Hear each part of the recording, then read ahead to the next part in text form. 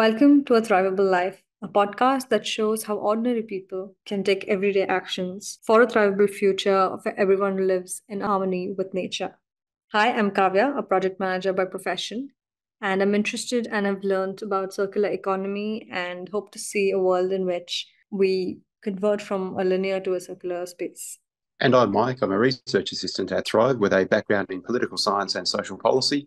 I also have a passion for social and environmental sustainability. And we are from the Thrive Project, the not for profit research institute, think tank, and advocacy group. Kavya and I will be your co-hosts as we talk with our special guests about how we can create a world that is not just sustainable, but the one that thrives. Before we introduce this week's guest, we would like to recognise Aboriginal and Torres Strait Islander peoples as the first peoples of this place now known as Australia, as well as First Nations people across the globe. Today's topic for the podcast is about circular economy. We would like to introduce today's guest, Noelia Castro from Argentina. She has completed her bachelor's in international relations and master's degree in public administration. She has a deep interest in sustainability and sustainability practices and works as a trainer at Thrive. Hello, welcome again, Noelia. Thanks for joining us on this podcast today. Hey guys, thank you for having me. So today's topic, we are trying to talk about the circular economy. Maybe we could start by defining what it means. Yeah, so when we talk about circular economy or regenerative economy, we are talking about like a comprehensive approach to resource management that aims to minimize waste, make the most of resources, and promote sustainability.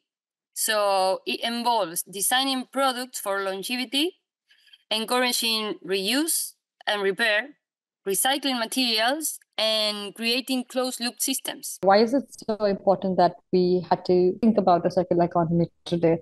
Michael, could you talk about what our current system looks like? Yeah, so traditionally, throughout society, we've tended to use the traditional linear economy approach, and obviously that has significant impacts on both the environment and as well as society, in fact. And if we look at that, there's it's a matter of basically using or extracting raw materials from the earth, processing them into goods, but eventually disposing them back as waste. And even obviously, this has a huge impact on environmental sustainability, but also even socially, if we look at the huge impact on, say, the global south in particular, countries within Africa and other regions, like in Southeast Asia, there's a huge amount of waste disposal, and where we don't see the circular economy approach in place, and particularly the global south is more adversely affected than wealthier developed countries. But yeah, as mentioned, obviously the most primary issue is the huge environmental impact, and we see with the circular economy approach, it basically is a large component of what adheres to now the sort of academic approach of a regenerative economy, which is, I suppose, which is actually part of the Thrive framework. It's a foundational focus factor, and it's looking to, obviously address the way in which the economy runs in alignment with preserving natural ecosystems and ensuring the natural world isn't facing the same traditional extraction-based approach and the impacts there. And the waste impact disposal approach that had been the case, and as well as the social impacts, and these link to other aspects of sustainability approaches more broadly as well. It's good to think of it as regenerative, because sometimes when you talk to people and say you're going from a linear to a circular and sustainable, they by default assume that you're asking us to use less products and just not have enough things. Are you expecting us to go back and live in the forest? So like, what does it really mean? So I think a way of thinking of the regenerative economy is to say that we are in a bit of a crisis today, and it requires us to regenerate what we have, as I think on one end resources, but also our economic systems need a rethink that can actually be sustainable for us, and we can still have a thrivable life. So I think that's a good, move. And academically, I know it probably defines a lot more things, but I think from a day-to-day perspective as well, it's good to have that word and not look at circular economy as something that's limiting to us. Are there any other benefits of, why do we need to care about a circular economy, and what are the benefits of and following that approach? I'll just quickly, mention, just link to what I was alluding to before. So, for example, the European Commission, I think it was a number of years ago, but had projected that adopting a regenerative economy approach had the capacity to cut greenhouse gas emissions or carbon footprint by 48% within a decade and a half of when that study was conducted. So that's just one example. But it also links to other areas like approaches to sustainability, like strong sustainability, and looking at the ways in which the traditional approach had perceived that natural capital and plundering the earth and the impact upon natural capital being substitutable for manufactured was okay. And the strong sustainability approach sees that natural capital cannot be substituted for manufactured because, there is a finite resource there. And without it, extraction supersedes or exceeds regeneration. Obviously, there's a real issue there for sustainability. Regenerative approach for natural areas, and again, that just links to things like finite resources. We look at deforestation, or we look at plundering the oceans, or whatever it is, for whatever industry. And we need to make sure that things are done within that sort of the environmental and social parameters, or the environmental ceiling and social floor, or was it vice versa, to ensure that things fall within those planetary boundaries, but to make sure that, so strong sustainability is adhered to. There is the recognition that there are finite resources, and a regenerative economy basically allows for this and seeks to preserve the natural world and social interests within those parameters. Yeah, and I also believe that we want to think of a more direct benefit for us as individuals. We can also mention the economic benefits that this economy has. But for example, cost savings. So we can repair and repurpose items instead of constantly buying new ones can lead to cost savings for individuals.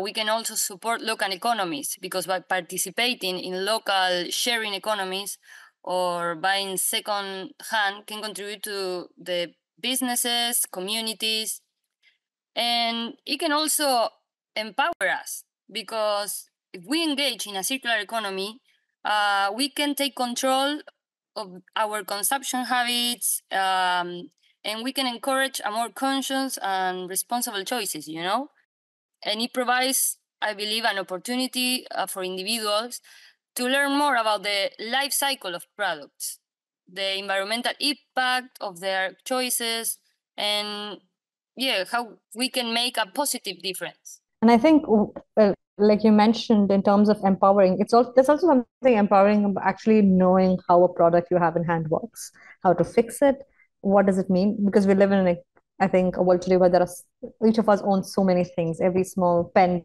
that you use to, a computer or a printer. There's so many items that we have, but there is a sense of control and actually knowledge that we also build as individuals. And speaking of the economy, I think even from a business perspective, there is benefits on one hand that it looks at you have to recover the items, that you can actually get those items you put into manufacturing a product and bring it back in the cycle.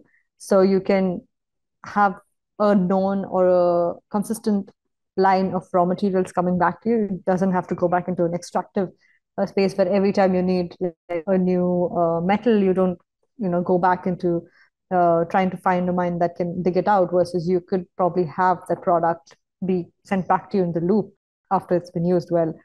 So there is benefits that way. There's also, I think, in general, socially today, there is more acceptance, and more youngsters especially are drawn towards brands that are, I think, socially conscious and also trying to help save the environment. So I think that way you also have attraction growing towards a business that's keeping itself updated. And as an economy, I think it's such a big opportunity, I feel, for so many innovators to think of different ways of doing. I think since maybe the Industrial Revolution and maybe since the digital technologies have come in, there's not been the biggest, evolution in terms of so many products being made. And today, this is an opportunity for anybody to think of ways of doing. So I think there are other benefits as well that we could get into. I was wondering, as proceeding forward, when we think of economy, it sounds like a big, thing, and it's not something that individuals can fix just by ourselves. just you need governments, you need policy and regulators. But we are also the consumers. We create the demand for a product. We then consume it and use it in a specific way, and then we are the ones who are holding it and throwing it at the end of the day. So it might be important, like earlier you mentioned, to understand the loop, like the whole life cycle that a product goes through. So maybe we could spend a little bit of time discussing what are those different stages of life cycle of a product, and then see what, how is it different in a circular economy at these stages, and what is something that we need to probably know, um, to play a better part as either an innovator or a consumer of a product. So maybe I could begin with just trying to simplify a process of the regenerative process by just saying, we have raw materials, which is an input, and then you have the processing of it, whether it's manufactured and then put into packages, etc. And then we have distribution and used by us as a third stage, and then we finally have the waste stages. So if you just look at it simply, I guess as four stages, it's how can a product in all its four stages be sustainable and actually close the loop of not having, I guess, a wastage and be regenerative. So maybe we could start with an example. I was thinking of coffee as a simple thing, which I guess most people do drink or at least would be conscious of. I think firstly, if you think about raw material stage, coffee is a natural, it grows from the soil. We don't manufacture it in a factory. However, I think there is a land that we use for growing that coffee. So maybe the first step is to think about where does the land that we use for coffee come from? And what are the other questions would a circular economist, for that example, or a regenerative economy specialist think of? Yeah, I think with the example of coffee, I'm not sure if I'm answering your question clearly enough, but I think we have when we talk about the raw material itself and then the processing, there's obviously factors considering, like the workers themselves working in those conditions. That's one aspect of it. But in terms of the circular economy, more clearly, it's obviously in terms of the supply chain, in distribution. So the processing, the amount of, say, water use, the amount of and so forth in that process. When it comes to distribution and usage, obviously in terms of transportation and the carbon footprint and plastic use, and then when we talk about the waste, this is obviously where the circular economy, as most people would probably consider, would come into play with recycling, or how adherent to a circular economy approach that is, if it can be recycled, or if these are disposable and just end up as waste. So I think obviously they're the different areas I think you'd have to consider, from extraction phase right through to the waste. And I think, the cups that are used when someone orders a takeaway coffee, that's just a good example of waste, as opposed to, say, using a coffee mug. Then when we talk about the coffee beans themselves and the processing and the transportation of them, we're talking about, the carbon footprint and the ways in which to mitigate that, as well as the processing of the coffee itself. So I suppose all of those different areas come into play with a circular economy and regenerative economy approach and they all need to be considered. Yeah, not to mention that actually you can reuse the coffee grains that you use for the coffee. You can make compost with that. You can use it for the plants, for a better growing. As a natural material, I think it's even easier to think about what you could do with it. But when you think of circular economy, there could be other products. And the idea is to, I think, be more conscious, I guess, when you think about how does the waste go, where does it go? Does it go into the soil? Does it go into the water? Is it a toxic material? Yeah, I agree. I think that's one aspect. And going maybe back to land and usage of land, even for something like coffee growing, maybe you need to know if are there more and more lands being taken out just to grow coffee, for example, maybe not for coffee, but maybe for palm oil in parts of the world. That's what's happening. So then you think about the product that you use, and then is it being just forest being cut off just to make land to grow something?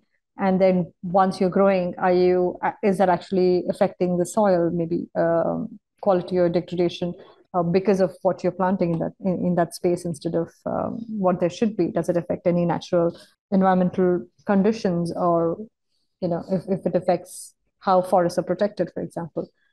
Just thinking of how is your product having some kind of an impact while even in the extractive phase, before you even get into the next step. It being processed, I think most often coffee is pretty good because it's probably dried out, and then they extract the coffee, grind it, the beans come out, and then roast it for a little while. So there's a bit of energy consumption during the stage of the processing, and then they move into the distribution. And I think packaging, for example, might be a good topic for us to think about.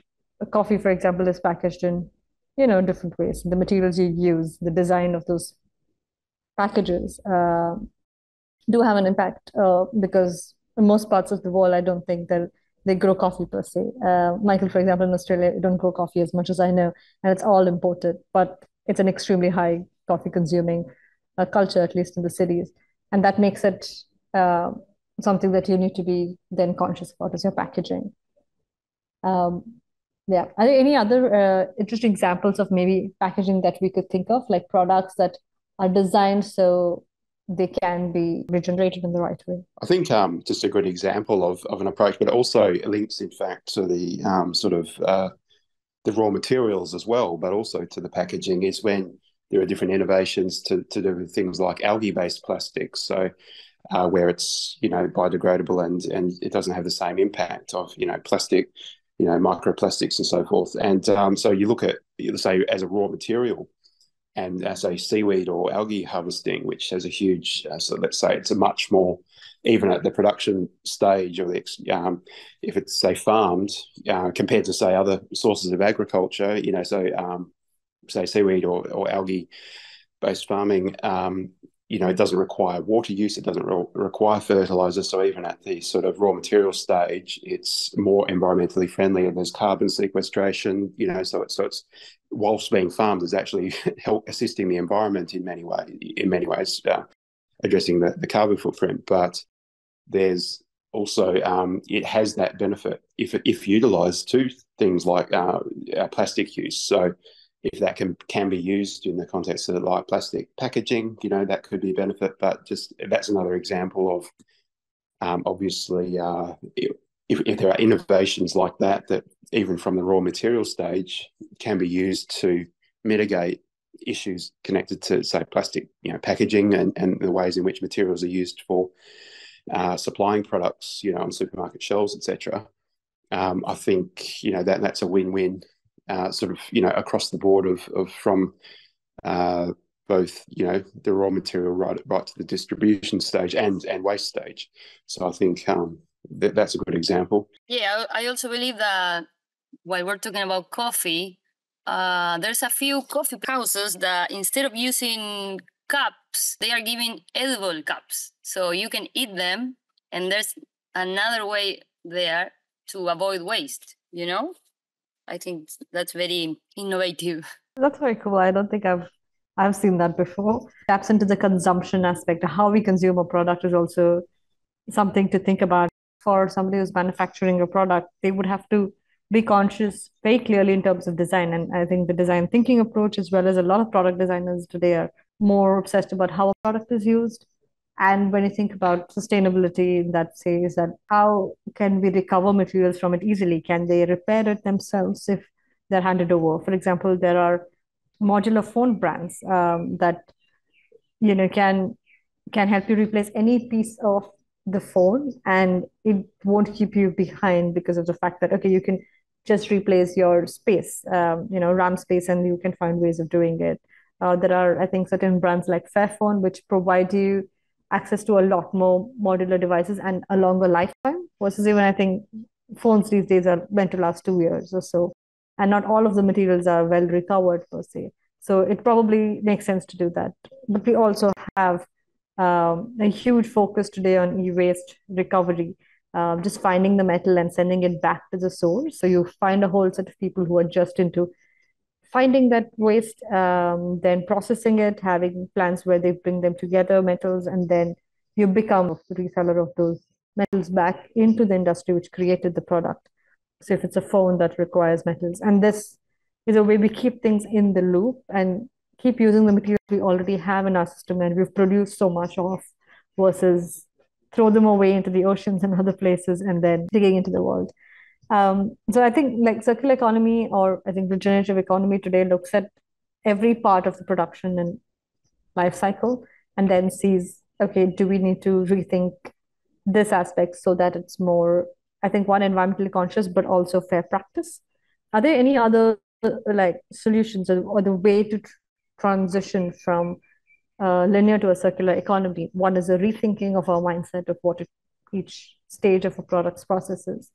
What are the other things that you think that individuals can do, but also maybe innovators can do, um, or even governments or policies can? Yeah, I think it's really important to look at, sort of as discussed. I mean, you look at just another example is, look at, say, different supermarkets within Australia who are now using recyclable bags provided, let's say, which are 70%, I think, at least, paper, recycled paper, compared to the plastic bag usage, which obviously was not adherent to circular economy at all, or encouraging people to reuse other bags is another example. But in terms of innovative approaches, I think it is important to look at both the raw material stage in and of itself, and people to be aware of that, the extraction approach. And that's obviously where things like renewables come in, and to be, much more mindful about. And, obviously with, oil and gas for energy, which, still is dominant within society.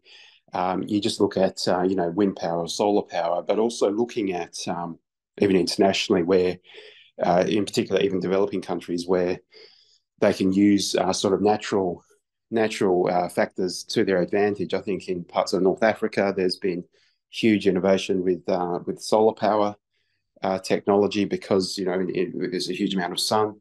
Obviously, somewhere like Australia has that capacity too. And then where we talk about areas, living on coastlines, even many developing countries which have coastal regions, and we're talking about things like offshore wind power and utilising the sort of offshore wind as a means to generate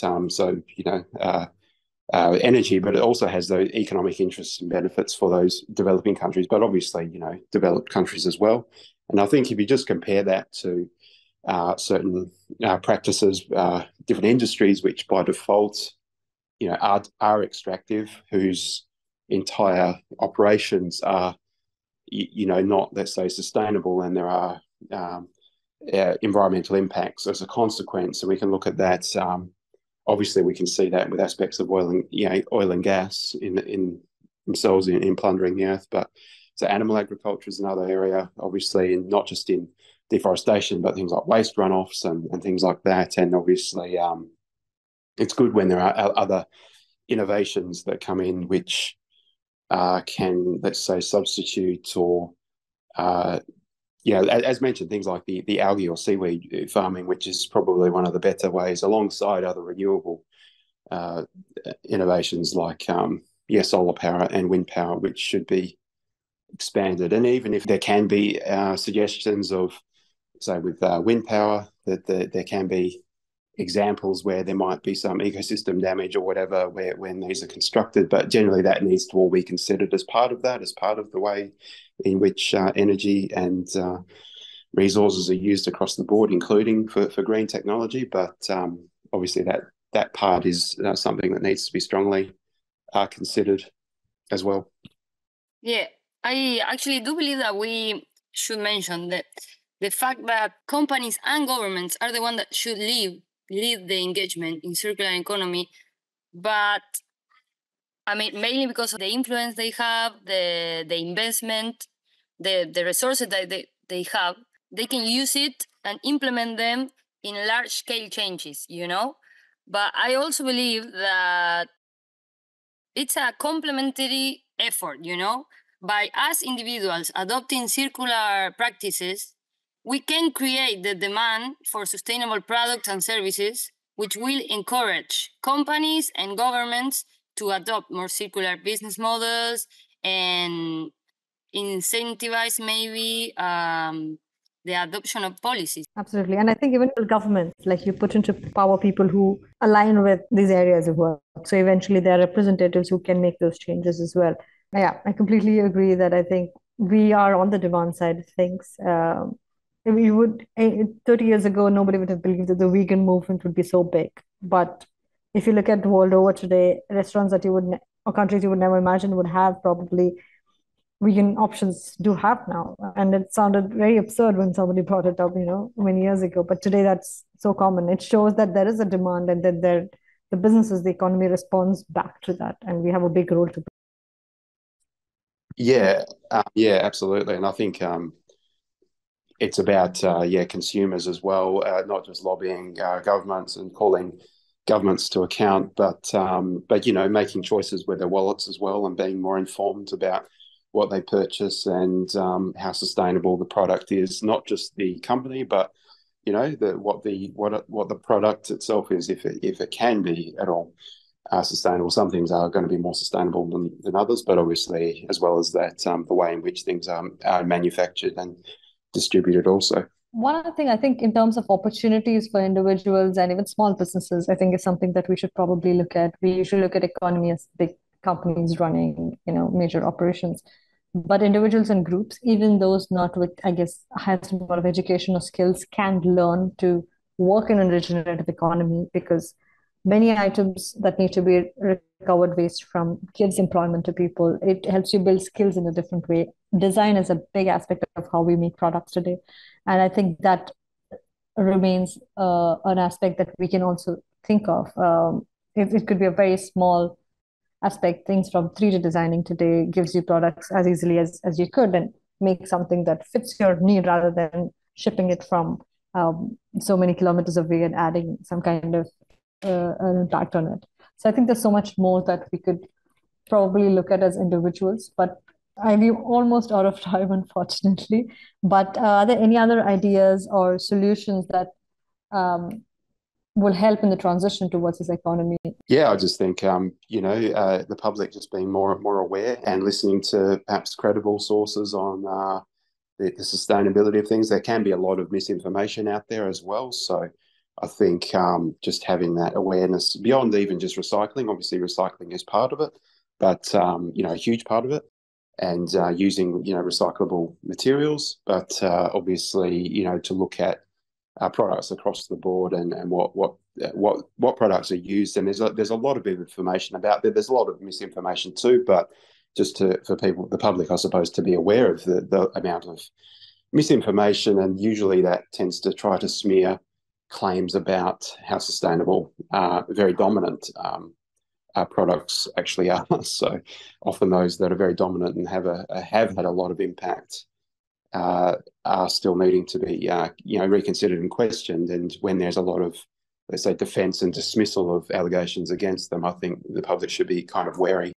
about defending those products and seeing them as sustainable or dismissing claims that they aren't sustainable. So yeah, I think public education is a big part of it. I hope this conversation for all of you also was a good, just an introduction of what it means to be in circular economy and what it would take, and what we could start doing today as we hold more governments accountable.